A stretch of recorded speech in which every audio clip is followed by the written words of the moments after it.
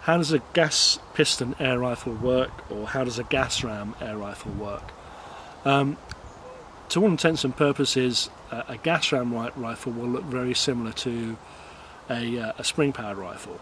So if you're familiar with a break barrel spring rifle, you break the barrel to cock the action, and that when you cock the action, you're basically compressing a spring inside a chamber, and then when you pull the trigger, that spring is released and it pushes the air in front of it through the chamber and then pushes the pellet out the barrel.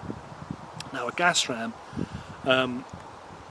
it's very similar in as much as you will need to break the barrel, but instead of compressing a spring, you're compressing a sealed volume of gas, which when you pull the trigger expands again and pushes the pellet out of the breech.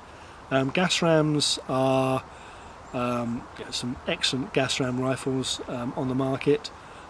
Some people say they're a little bit harsher than spring-powered rifles. You know, I've used some plenty harsh spring rifles in my time, and I've used some very smooth gas rams as well. It'll largely come down to the quality of the rifle that you buy. Well, thanks for watching. If you found the video useful, please give us a like, maybe even subscribe. That way you'll get automatic notification of any new video content we put out. And if you have any questions you'd like us to have a go answering, drop us a line at alphamilitaria.com/AMA and we'll do our best. Thanks again.